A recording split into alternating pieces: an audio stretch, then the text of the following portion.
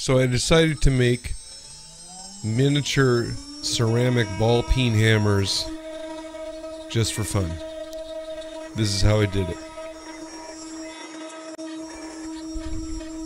So you might be wondering where you get the model to make a hammer, and in truth it was not that easy. I thought I could 3D scan an existing hammer and I could not get it to turn out the way I wanted, and my last resort was turning to Tinkercad and assembling it using common shapes. But in truth, it turned out pretty good. The holes that I put into the 3D model were intended for alignment pins. In the end, I didn't use it, but alignment pin holes on a match mold plate are very difficult to add later, so if you think you might need them, you should put them into your model and cut them at the time.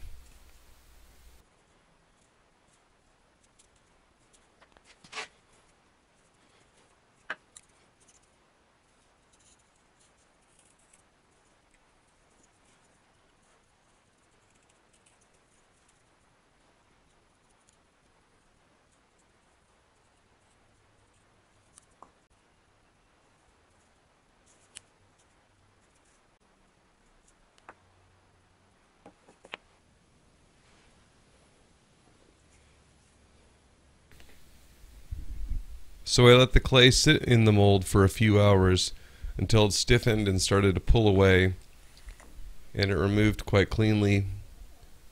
I have some texture I need to deal with a sponge. I think it's pretty good. The only issue being that it's kind of an oval shape, not quite as perfectly round as I'd hoped, but give me a break.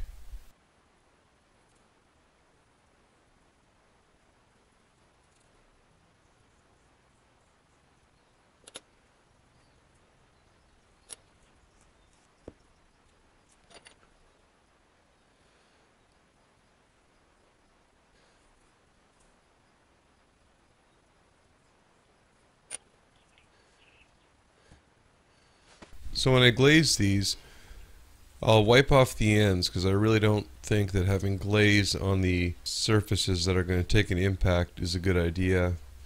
It's likely to make it more fragile. I did them in several colors, and you can see here I simply molded up clay. I'm making my own kiln furniture to hold them through firing. Honestly, it worked pretty good. So I mix up a small amount of epoxy and glue it onto its pencil handle.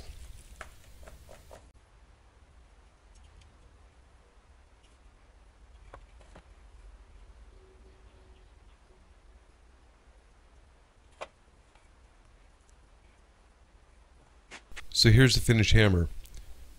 Obviously the next thing we need to do is take it to the anvil, see what it can do.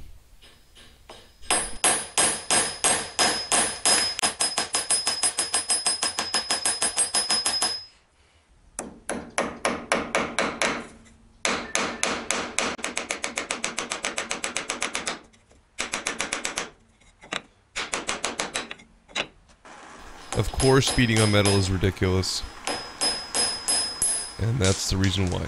I hope you liked the video, and if you're one of the few people who really want to have one of these hammers, check my website in about a week. Thanks.